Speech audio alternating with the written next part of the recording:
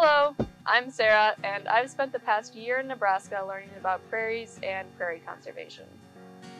Before I came here, I knew basically no prairie plant species, and that's saying something because there are hundreds in the tallgrass prairie.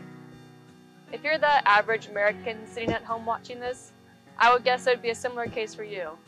However, there are some plants that I would expect most everyone to know, and one of them is sunflowers. Sunflowers bloom in Nebraska in the late summer, and they show up in our prairies, in our wetlands, in our roadside ditches, and in our gardens. However, I learned about sunflowers long before coming to Nebraska. In fact, they were the star of many of my kindergarten drawings and paintings. If I were to guess, I would say that you've probably had a number of interactions with sunflowers as well. But how did we all get to know what sunflowers are? How did they get to be prevalent across so many landscapes in North America? How did we get to producing 50 million metric tons of sunflower seeds a year? And how did one of the most famous artists in the world, who lived in Europe, get to claiming it as his own? There's no one answer to these questions, but perhaps we can shed some light on them by looking at the reasons for their ecological success. This story starts long ago, and tracks how they spread across North America, becoming an integral part of the ecosystem. Then, after evolving alongside humans for a while, it tracks how they spread across the world.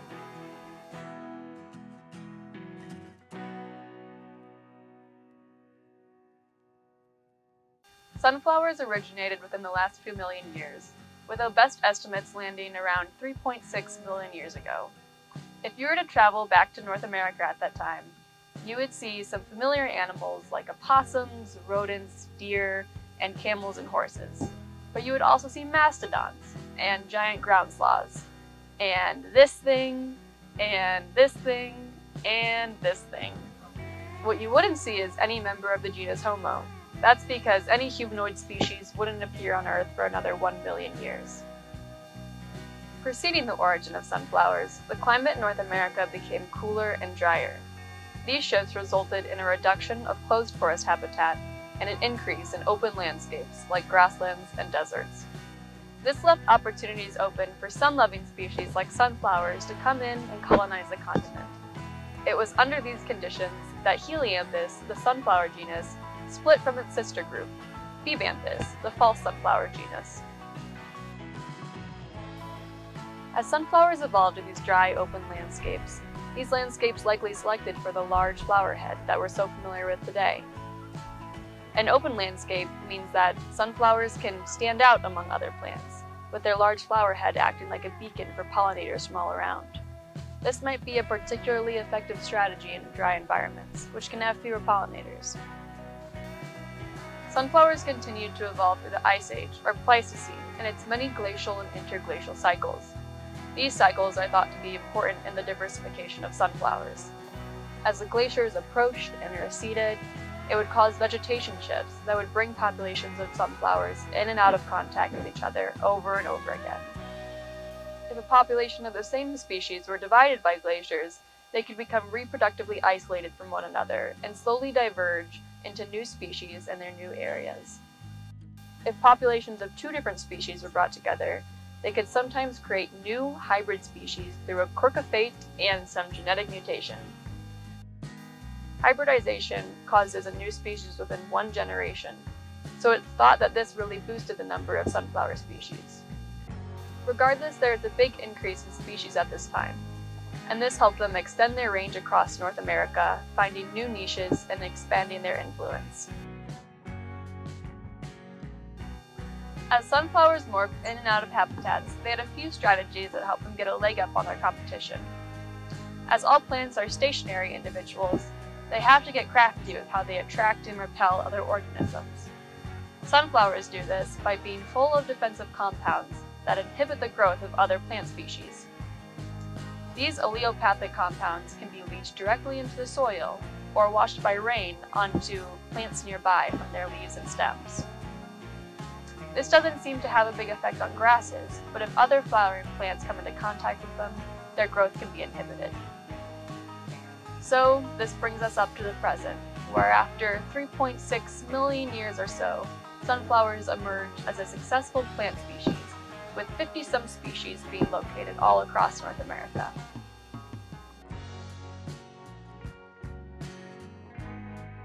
As I've worked with grasslands, it's become apparent that sunflowers are an integral part of the food web.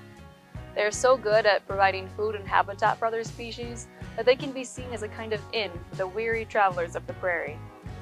Their large petals and robust architecture invites passers-by in and tells them to stay for a while.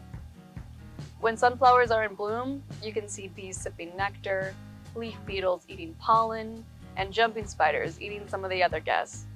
You can also see many butterflies, crickets, grasshoppers, katydids, and others. A few of them decide to really make themselves at home. The silphium weevil is here for more than a mere snack. It's found its place where it's going to continue its gene pool.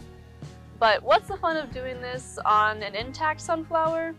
No fun, apparently, because these daredevils decide to nearly decapitate the sunflower and then mate and lay eggs in the flower head. This ends up being a pretty good strategy for them, because the flower heads eventually fall to the ground, where the silphium weevil larvae hatch, eat the flower, and burrow into the ground. While it may work for the silphium weevil, I'm just going to put a word of caution out there and say if you're staying with someone, don't decapitate them. The value of sunflowers as a food and habitat source is compounded by the fact that there can be multiple sunflower species within one site. As all species have their preferences for where they want to grow, this means that sunflowers can occupy a larger portion of a landscape and thus provide more resources. A multiple species site is also more resilient. If one species is suppressed by diseases, disturbances, or a flood of insects, then the other species can fill in and help maintain ecological balance while the other is gone. So sunflowers, with their diversity and abundant resources, really support the viability of many natural areas, and all the species in them, including us humans.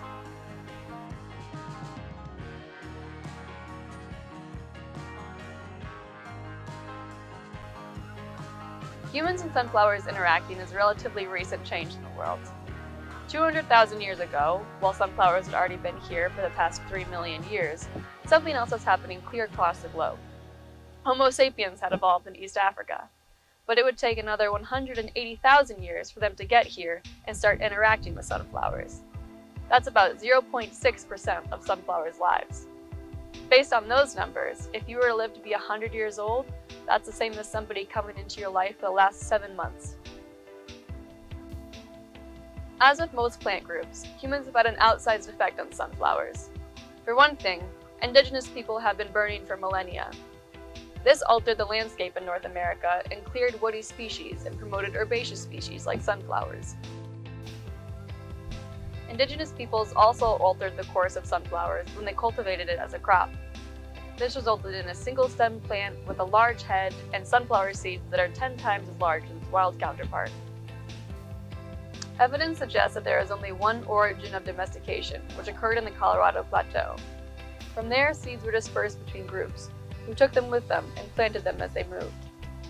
This benefited people, who obtained a food source, and the plants, who increased their range. Some of the first Spaniards to make contact with indigenous peoples took domesticated seeds home with them in the 16th century. From there, they traveled hand to hand and made their way to Russia.